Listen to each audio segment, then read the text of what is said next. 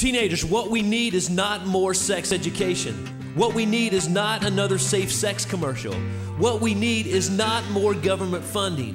What we need is young men choosing to be real men today, standing up, saying no to sex outside of marriage, saying no to drugs and alcohol, and saying yes to what is right.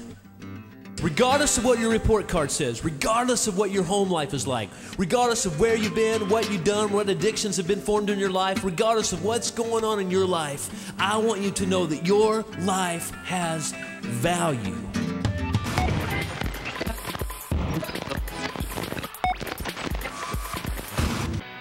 Your body does not know, young lady, that you're not wearing a wedding band and you're not married. All your body knows is, man, you've started down this physical path and it doesn't want to stop. You see, because our bodies weren't created just to draw the line and stop. That's why I believe, students, the question should not be how far is too far, but the question should be how far away from the danger do I need to stay? For young adults, reality is, yeah, you got a lot of freedom to do your own thing, but you know what? With freedom comes responsibility. When we respond the wrong way and do the wrong thing, there are heavy consequences to face.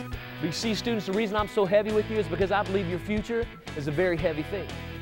And sometimes, you know what? We got to step out of the classroom. We got to set everyone else aside. We got to be incredibly selfish. And we got to stop and ask ourselves the question, are the choices I'm making today, are they helping or are they hurting my future? Man, we sell out to the stuff that MTV pushes at us. We sell out to the stuff that we see in music videos today, and we act before we stop and think. Anytime you choose to get involved in the wild stuff of this world, whether we're talking a drink at a party, whether we're talking to smoke, or whether we're talking a sexual choice out on your date, look, I don't care how cool you are, how much protection you use, what your older brother or sister did, or how in love you may think you feel. Listen, guys, anytime you choose to get involved in the wild stuff of this world, young adults, at some point, something bad's gonna happen. Mark it down.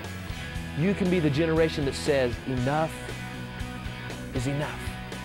No more.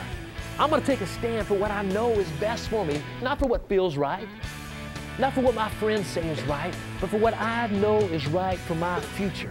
It was so awesome how he was able to relate to people our age and just really hit some powerful stuff that makes you question the way you live your life. I couldn't get over how much he related to everything he said, just related to me somehow. I was like, oh, that's me, and then I turn around and he say something else. I was like, that's me too. Everything was just my life. I think he related with the students a lot. He had everybody's attention, and pretty much more than most guest speakers have when they come in. He did a really good job. He was a really good speaker. He held their attention. It was great. They were very attentive, no misbehaviors. I think it would be great for any teen to see his message, and he did hold their attention. It was great.